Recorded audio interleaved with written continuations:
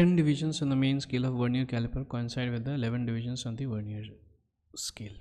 Okay, each division on the main scale is of 5 units. So the least count is, this least count is 1 main scale division minus 1 vernier scale division.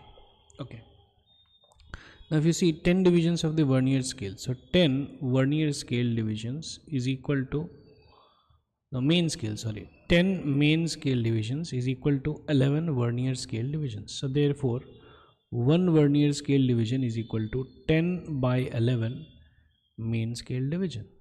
So therefore this becomes 1 main scale division minus 10 by 11 main scale division. So this is 1 by 11 main scale division. And what is this main scale division? This is 5 units. So therefore this becomes 5 by 11 units as the least count. So this is D.